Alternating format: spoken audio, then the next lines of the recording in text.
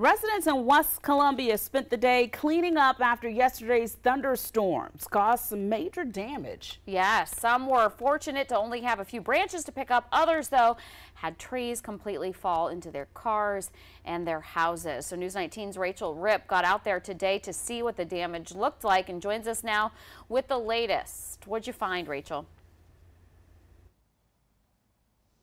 That's right, Andrea. Now, as you can see right here, this is the tree that is sitting on this man's roof, this homeowner's roof. We're here on C Street and Parsons Street, and he tells me that there's obviously roof damage. There's also going to be possibly ceiling damage, infrastructure to the electrical unit, as well as walls. Just a lot of water came in here over the course of yesterday's storm. Now I'm going to walk over here so I can show you, but this tree is very big. It's 32 inches in diameter. Now luckily some other people did not have as severe of damage. Now one woman living on Decree Avenue says she came home from work to a large tree branch on her roof and her 50-foot tree in the backyard completely uprooted. She says her neighbor met her to help as soon as she got home.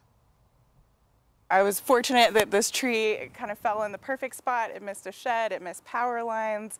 It didn't hurt my dogs. I have 2 dogs that were here by themselves. Now she tells me she'll have free firewood out on her street this weekend after her yard crew comes to help her clean up.